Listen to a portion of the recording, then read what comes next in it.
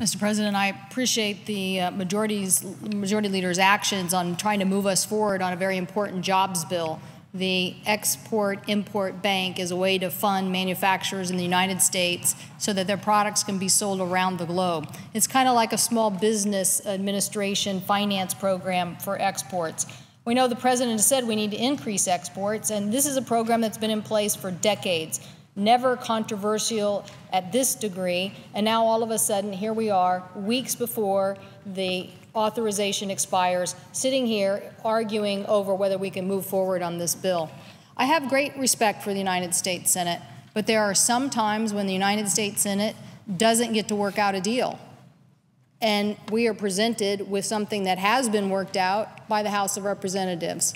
Now, we can go back to what the Majority Leader said, how we got in this spot, and that is objecting to every motion to proceed, objecting to every motion to proceed, objecting to every motion to proceed. Pretty soon, all the work stacks up. We try to move legislation, and every motion is objected to. So the consequence is we run out of time, and we run out of a way to get to a compromise. So in this case, guess what's happened? The House came up with the compromise.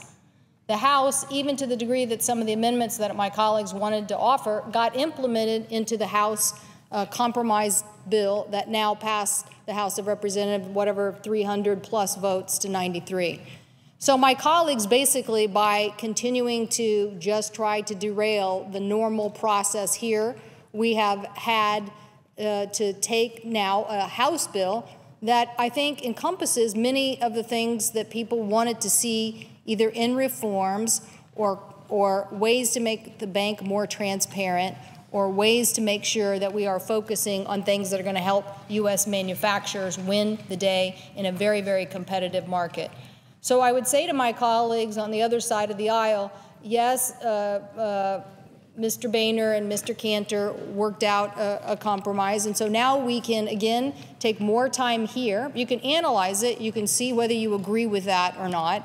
And I certainly like when the Senate works out agreements, and oftentimes we've asked our House colleagues to vote on them.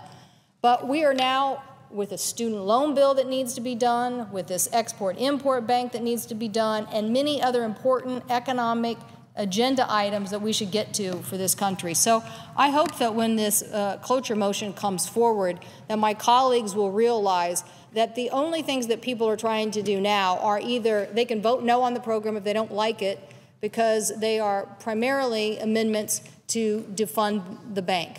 So these aren't perfecting amendments to a compromise that's been worked out. These are people who want to express their opposition. So they'll have a chance to do that.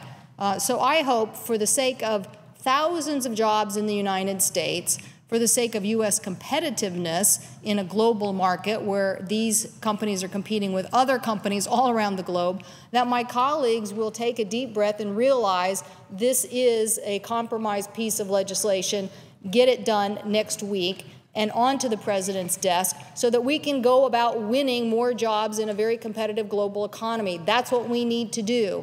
And holding out one more day or 3 more days or another week just to get an amendment saying that you hate the Ex-Im Bank is not the way to get things done for America. So I hope my colleagues will support moving ahead and get this onto the President's desk. I thank the President, and I yield the floor.